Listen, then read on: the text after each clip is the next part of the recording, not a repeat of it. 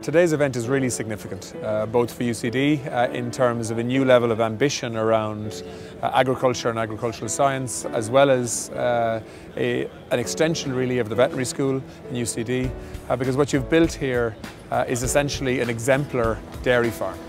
The exciting project that we're launching here would not have happened without generous contributions from 7 of the most progressive organisations operating in the Irish dairy sector. Dairymaster was delighted to get involved in the research facility here in Lyons because the whole facility here and all what University College Dublin is about research and about education. We were delighted to support the facility here in Lyons as we believe it's an integral part of the whole agri sector in Ireland, not just on the research area but also for the education of our future students and researchers.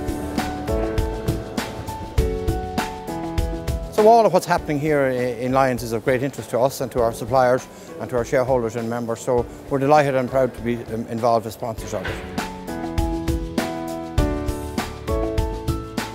With this modern facility, we have the best practices here and we were delighted to be part of this new and exciting development for UCD and Lyons Estate. UCD is the largest university in Ireland by some margin. It's the only university in Ireland that has a veterinary school, and it is now a leading university not only in Ireland but also globally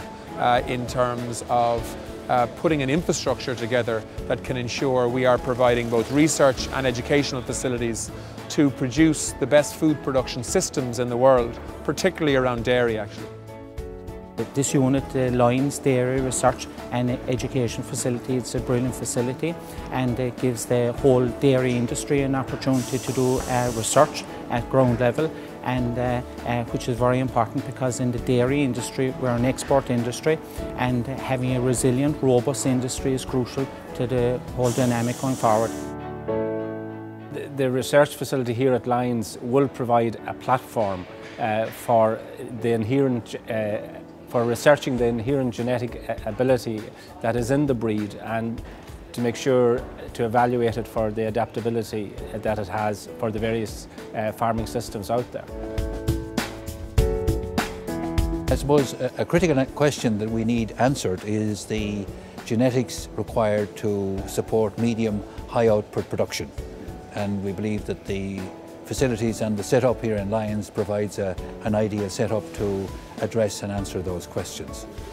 So the Lyons farm forms an important part of our research infrastructure for agri-food, and as such this facility that we're opening today is a fantastic addition to the farm.